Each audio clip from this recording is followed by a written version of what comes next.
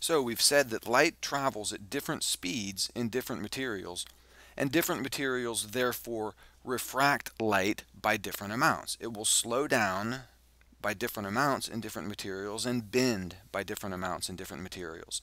Each material has a number called the index of refraction for that material, and that number tells how much the light slows down when it enters that material, how much slower it goes in that material than it does in empty space. And the index of refraction also tells us, therefore, how much the light bends in that material. Now, the symbol for the index of refraction is commonly N, so that's the letter we'll use when we do calculations with this.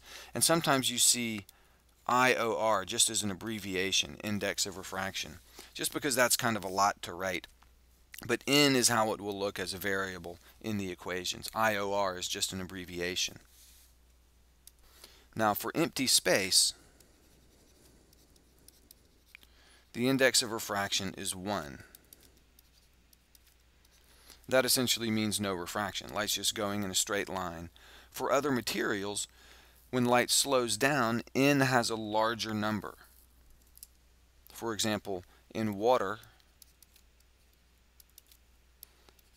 N is equal to 1.33. And looking at these two numbers can give you an indication of how much light slows down when it goes from empty space into water. Its speed in empty space is going to be 1.33 times as great as it was in the water. And here's a chart showing the indices of refraction for some various materials. Now for empty space, N is equal to 1. And look at the value here for air. N is 1.0003. Light travels almost as fast through air as it does through empty space. And in most cases, we're going to use this value, 1.0003, but just round it to 1. The only time we're going to use these extra digits is if we're calculating a refraction from empty space to air. In that case, those digits would matter. That 3 would really make a big difference. If we're just calculating the refraction of light from air into water, for example, which would be very common, because that's one that we always see every time you pour a glass of water or look into a pool or something. The index of refraction for air, we'll call that 1, and water we'll call 1.33. And we're not going to be concerned about these other digits unless we're calculating the refraction between air and empty space. One thing stands out on this list, and that's diamond.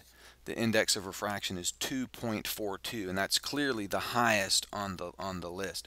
Diamond has unique optical properties. It will bend the light more than any other material.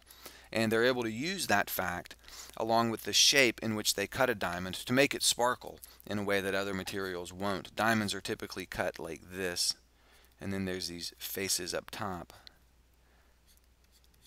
and different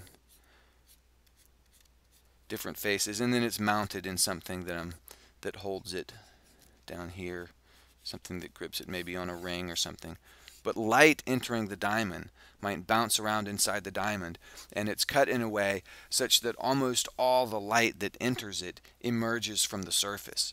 Light that comes in the side here might bounce around inside the diamond and re-emerge from the surface, or light coming in at an angle might bounce around inside and